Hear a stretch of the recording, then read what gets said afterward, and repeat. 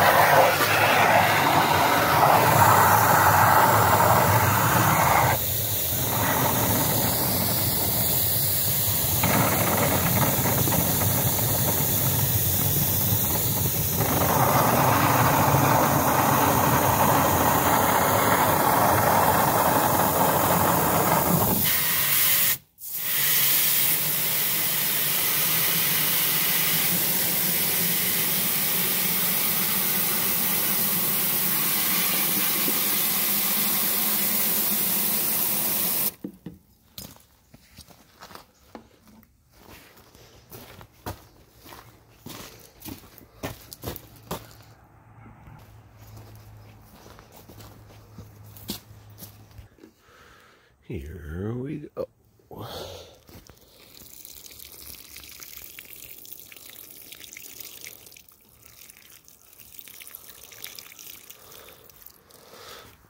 So this is a Granddaddy Purple in a 25 or 15 gallon felt pot.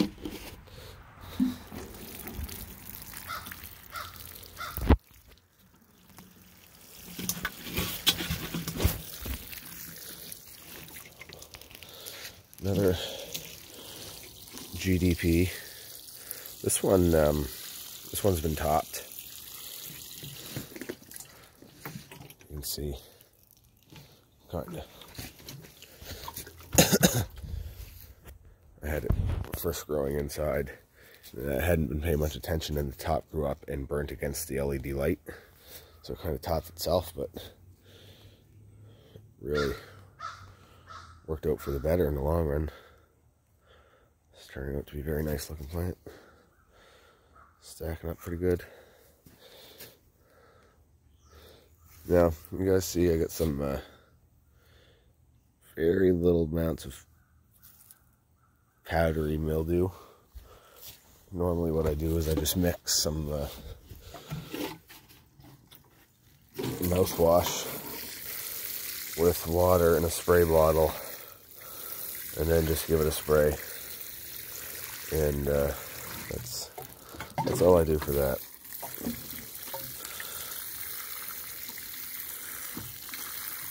If it gets too bad, if I start getting bud rot, then I'll just pull them up. But for right now, well, it's just a little bit of powdery mildew. Not too worried about it.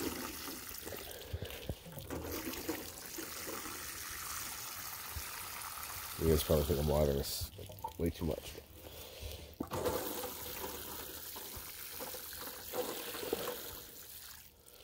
You wouldn't believe how fast the felt pot dries out. What is the size on it? 15 gallon. Okay, that's a 15 gallon. Awesome pot. Handles on both sides. I've also used like the reusable grocery bags before that are kind of like the same almost felt material, but they rot. They decompose very quickly. And basically I had one in a Green Dollarama reusable bag, and I went to move it and the bag ripped apart and ruined the plant. So now I only use actual felt pots when I do that. Typically I stay to plastic though. One thing I will not use is a ceramic pot. I refuse to use ceramic anymore for weed plants. I don't know what it is about it, but I cannot get anything to grow in them. A cactus. I have a cactus in one now. I'll show you in a sec. But I used to have weed plants in them, and I don't do that anymore. There you guys. So this little fella here is the cactus. It's the only kind of thing I can grow successfully in a ceramic pot. I even have that just sitting in here so the runoff doesn't run off into my floor. I would have a little cactus down here. I need to transplant him into something, find him a better forever home. This right here, I know it says Great Value Glass Cleaner. This is Listerine mixed with water.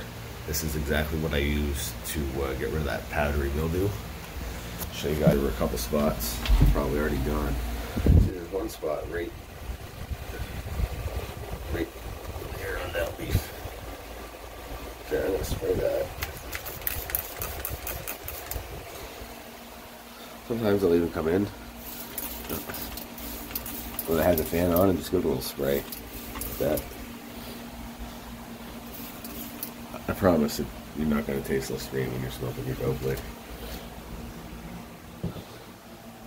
So here's the other guys. Here's our biggest Royal Queen. He's doing really good. I was thinking about taking some clones off of him soon.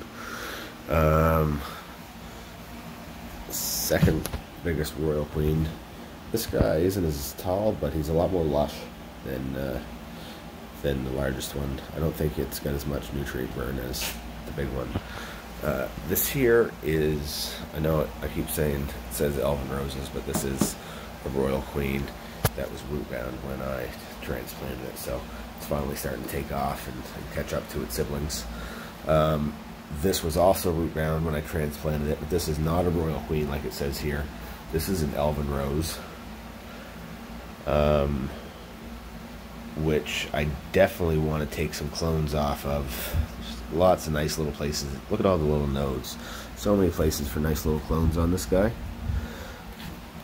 And this is a sour diesel that we planted just a few days ago. You guys can probably see just in the last 3 videos how much this has grown. So it's doing really well.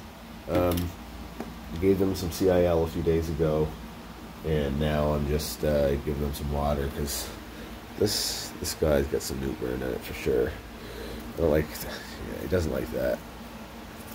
But everything else is healthy. He's got a couple, but the this guy, I need to thin him out a little bit or start training him, tying him down, spreading him out a little. I also, a little while ago, guys, got this bad boy. Looks like crap right now because I need to tighten the chain on it. So I was using it the other day, but it's a Husqvarna 435, 16-inch bar, and I've got it just for yard work. Basically, I wanted to make some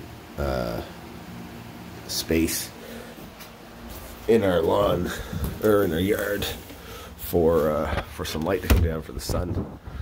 So you can see right here this big branch that's chopped off and another piece chopped off right there. Used to come out and just block what little bit of light we would get. You can see the backyard is pretty closed in as it is. So but now they're getting a good amount of light and they're right here, so they're just within an ear's range. But yeah, I got the saw, my first time ever really using a power saw. Been pretty good, still have all my limbs. But I think that might be it for right now, guys. It's still like 7:30, the kids aren't even up yet, so probably gonna go finish watering the rest of the plants and see what I'm gonna do today.